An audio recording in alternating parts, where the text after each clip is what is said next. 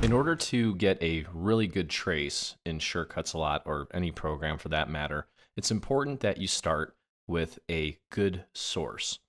So I'm going over to images.google.com or Google Images, and I'm going to pull up the logo from my old high school. Now there's two things that I want to share with you here. When you do a search for whatever it is you're looking for, you'll notice that there's a little option here that says Tools. So click on Tools, and here you have a series of options, one of which is size. Now, the bigger the image, the higher the resolution, and the better the trace will be. So we're going to click large, and I'm going to show you kind of the difference between a high-res image and a low-res image. So the first one I see here is the Trojan head. And when I click on it, I can tell that it's nice and crisp.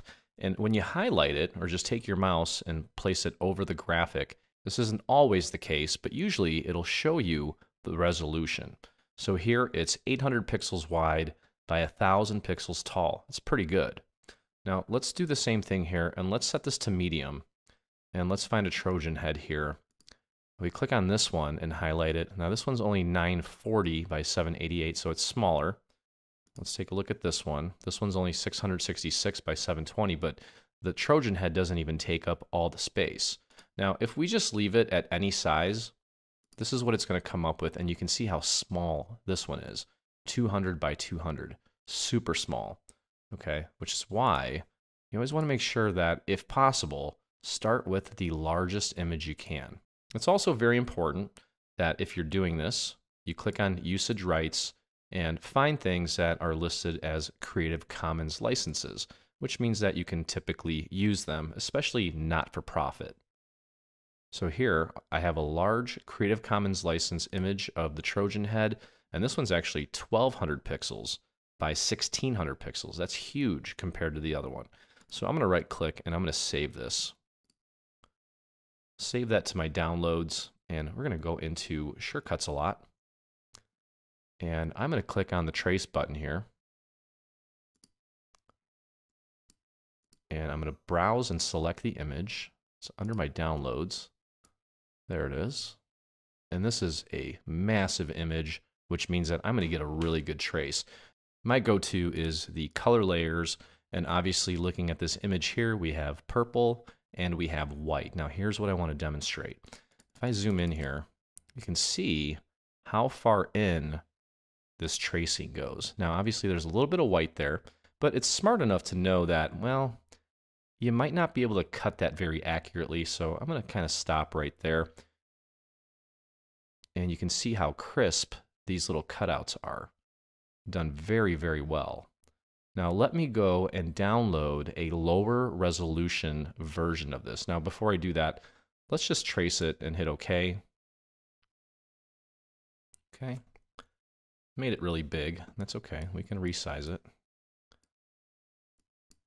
I'm going to resize that. Oops. Now, if you hold down the Shift key while you resize it, it will keep it in proportion. Okay, so here is the high resolution version of this. Now let's go back to Google and let's get the small one. Let's find like a really small one. Okay.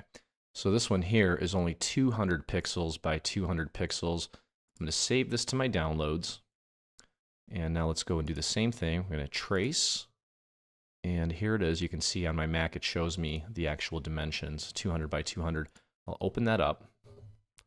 Okay, and now you can already tell in this preview window here that there's a lot of pixelation. It's not very crisp. Using the same settings I had there, I'm going to update the preview. And look at the difference, okay? So there's only so much you can do to clean this up. I'm going to try to smooth it a little bit so it doesn't look so jagged, okay? And you can try to resample it. Resampling basically means it's going to take the image and kind of make it bigger, but typically when you take a low resolution image and try to make it bigger, all you're doing is magnifying the pixelation, and it's okay, but look, it can't even get into, even though I have the detail all the way up to 100, it's not doing a very good job of getting into these little details. So let's go ahead and process this. And let's put it side by side with this one here. And let's zoom in. Okay, and you can already tell the difference here. Look at these lines here. Look how nice those are. Obviously, these little cutouts here are completely missing.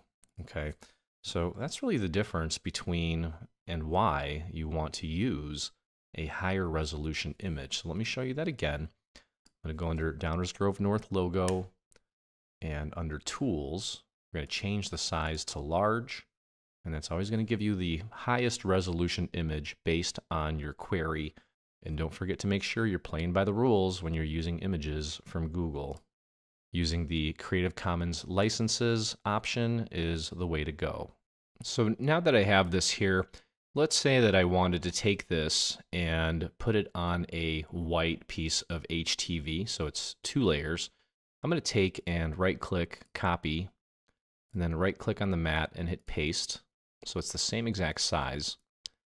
And then what I can do, so I can go over here to this wrench, and I'm going to go ahead and do a shadow blackout. So it'll make it solid. And also get rid of all the little cutouts in the middle.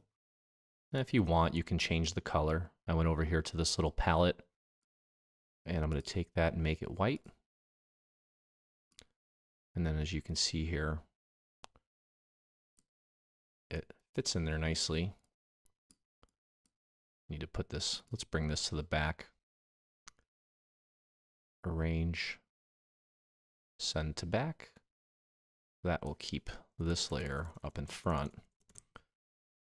And now we have a little white border that goes around it. Now, with the shadow blackout, you can actually make that larger if you want. So if I go back to this wrench while I have it selected, and I have it selected here in the layers panel, you can tell that the top one is the purple layer. The bottom one, you can't really see down here because it's white, but I do have it selected, and I can increase the size of that shadow. Okay, this would be great for making stickers as well. And these are both vector files now. So I can take this, and if you want, you can group it. And I'm going to go to File, Export, and we'll call it Trojan. I'll put it on my desktop and hit Save. I'm going to make sure that I set it to Design Space compatible because I'm going to be using this with my Cricut. And let's go over to Design Space and hit Upload. Upload image, browse. And then on my desktop here, I have trojan.svg. Open that up. And upload. And there it is. And there it is. And as you can see here, I can right-click, ungroup. And I have the shadow layer here. We can put this back to where it was.